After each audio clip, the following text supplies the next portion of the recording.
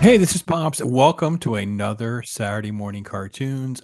We are rolling along. Hope you're having a good time. Hope you enjoyed the X-Men. Hope you enjoyed the conversation that I had with Matt, reflecting on some of his favorites and that kind of thing. Every week, we're trying to add some interesting and new dynamics, trying to explore more and more things, give you some more recommendations. Let me tell you what, there's so many to pick from. And yes, we will have some commercials. We will flash back to some different times and show you some different things. And gosh, isn't it no wonder that we're all so addicted to this wonderful stuff because it was everywhere. So, Batman Animated Series, episode 30, Tyger, a Selena Kyle, more than a Catwoman, it's more of a Selena Kyle story as Bruce and Selena are kind of thrust in the middle of a situation, basically a Dr. Moreau experimentation kind of story. So I'm going to pull up some footage here in a moment. Let me give you a general overview, though, because at first it does start out with Selena. She's late for the date. She's been hit with a tranquilizer dart. And then, of course, later, because she'd been at the zoo, and then later, as Bruce is sort of like sneaking around, he's there when the police are looking around. He finds a dart, and it traces him back to this Dr. Dorian. And Dr. Dorian is experimenting on sort of a humanoid gene cloning type of process. And he already has Tygrus, who is a creature that's already there. You have Garth, the ape man. He is there. And you have sort of this different things that are kind of set up as his motivation on creating this like perfect person. Obviously, it's totally ripped out of H.G. Wells.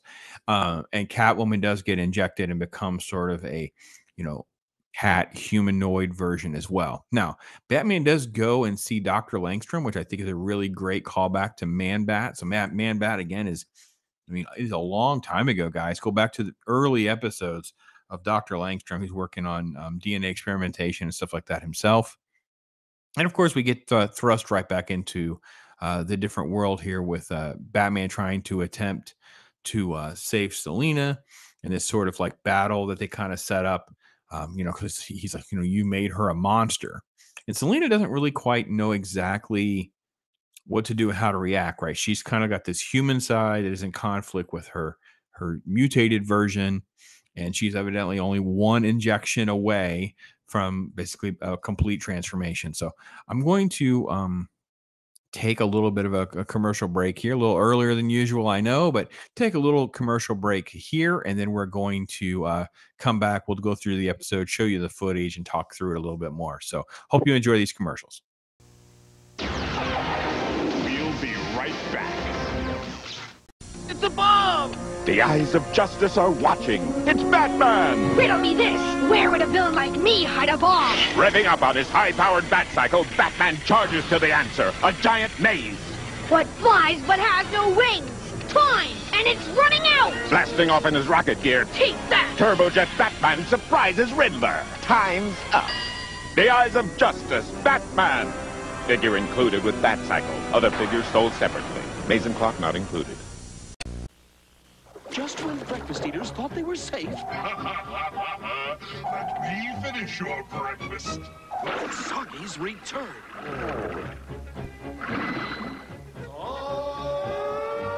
Some pedos, Captain! This is a job for Crunch Power. Crunch away! Meanwhile... Come on, spring into action! There's breakfast to be found. Soggy. Surely breakfast is doomed, unless... Dry up, you soggies. Captain Crunch! Yes, with his Captain Crunch cereal and Crunch Power that locks delicious sweet taste in, so it's tough to sog out. This is right up your alley. Oh my gosh! We bowled them over. Captain Crunch is a crunchy part of a balanced breakfast. Crunch power. I'll finish it yet. You've got to try this. It's a new Hostess pudding pie. All chocolatey on top. Yeah? And inside real vanilla pudding. Wow! Oh, so good. Can I have some? New Hostess pudding pies. A crust you could eat all by itself, and creamy vanilla pudding inside. Hostess makes real pudding taste really special. Cream. New Hostess pudding pies make real pudding taste really special. Gotta try. All right, welcome back. I am Pops. We're going to talk about Tyger, episode 30. That's right. A Dr. Moreau episode, if you will. And of course, the episode is just, as beautiful as so many. Again, the theme for this series was they were going for cinematic, and this episode definitely delivers on that. The animation is just always killer, just beautiful, details. Every step of the way. Here's Dr. Dorian, who I mentioned, the Dr. Moreau of this episode. This is the man ape that's kind of catching everyone. And the experimentation. Here's Dr. Langstrom, Man Bat. And of course, when Batman makes his way to the island, and there's sort of like this different back and forth over that. And then you can kind of get a good feel for, this version of what he's transformed Selina into.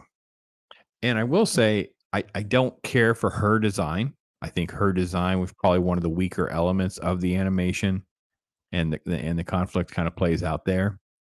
And then, of course, what you do get is Dorian really trying to push the envelope to, because he really does think that Tygrus and his experiments will create like the perfect person, the perfect creature, and a superior race, if you will. And there's like a competition, and of course he cheats, right? And because we can't have any legitimacy, so he has this sort of like a cheat situation. Of course, Tygrus kind of gets the upper hand here. Let's play a little bit.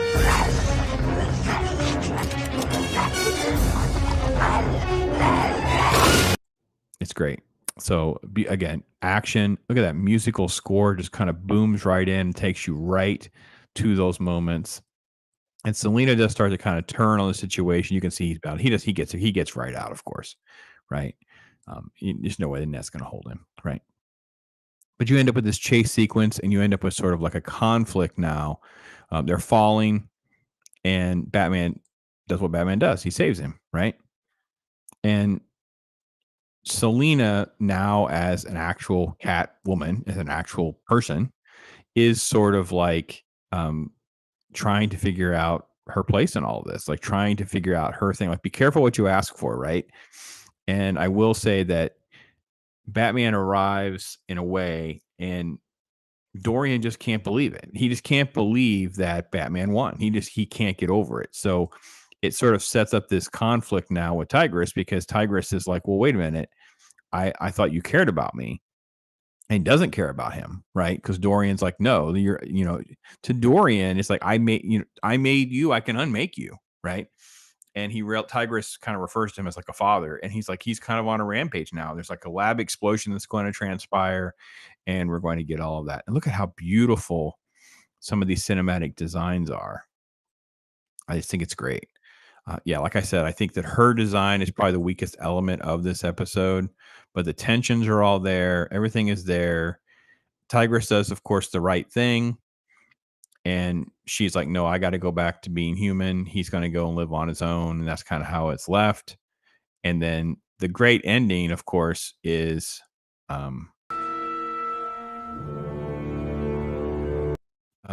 right before that, Batman is reciting the actual poem that the Blake poem. William Blake had the poem that kind of inspired the story, right? Kind of inspires that moment, and you get a little bit of that recitation to him, right? So it is really, really great, because the poem as an inspiration for this is just very interesting. Like the paradox of, a creature, an organism being created. And it's like, well, is it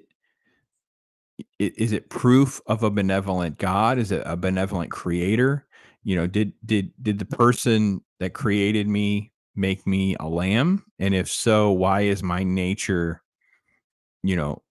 towards evil, towards doing malice? Like if I'm created by someone that's supposedly so divine, why is there evil in the world? Those kinds of things. Those elements are great. A lot of depth. Again, go right back to hard to believe it's a kids show, hard to believe it's kids content. A lot of depth. Obviously, I would not have gotten or would expect kids to get the Blake poem references and get all that. This is where it comes into play when you can go back and rewatch things like this, explore the poetry behind it, explore some of the creative juices that drive such a beautiful piece of art. And it's a kids show from the 90s. It's freaking amazing. So I hope you're enjoying this version of our Popspective on this kind of thing, a rewatch of this sort of classic cartoons. And I will tell you that it's been great doing that with you guys. Hopefully you're enjoying some more cartoons and some different conversations that we're having, as well as some of the other commercials kind of flashing back to an era where, you know, we were watching shows like this for hours and subjecting ourselves to cereal and Pop-Tart commercials and McDonald's, as well as some toys. So hopefully here's another little dose of some of those advertisements that you enjoy. Thanks again for hanging out with me every Saturday morning. Hopefully you can share some of your thoughts and favorites as well as I pay some tribute to that. And hopefully I will see you next week for another round of Saturday morning cartoons with Pops. Take care, everybody. What do we have here? It's Castle Grayskull. And it's mine. Not so fast, Beastman. He-Man! You can pit He-Man against Beastman playing for the power of Castle Grayskull. You have to put the castle together. Beastman's escaping. What's wrong, Dad? Dad, you saved the castle. Castle Grayskull from the Masters of the Universe collection. He-Man and Beastman each sold separately from Mattel. Prepare yourself for combat. Mortal Kombat action figures. Fight for right in your own Tournament of Champions. Liu Kang. Johnny Cage. Raiden. Get over here. Sub-Zero. Reptile in the Dragon MK1. Kano on the Combat Cycle. Mortal Kombat. It's not just a game anymore. Mortal Kombat action figures. Combat Cycle comes with Kano. Dragon MK1 comes with Reptile. What do you want to call your cookies, Mr. Keebler? Chips what? Well, let's see. The chips are big. Chips big. Wait, they're soft, too. Chips soft. Our chocolatey chips are so big and soft, they practically melt in your mouth. We put them in cookies made with real eggs and brown sugar. So we need a name that's special. Call them Chips Deluxe. Chips Deluxe. That's special, or my name isn't Cecil B. Deluxe. Chips Deluxe with big, soft, chocolatey chips. Beans and rice, beans and rice. Mama even served us sometimes twice. But silly as he seems, beans will give you your protein. My good buddy rice is an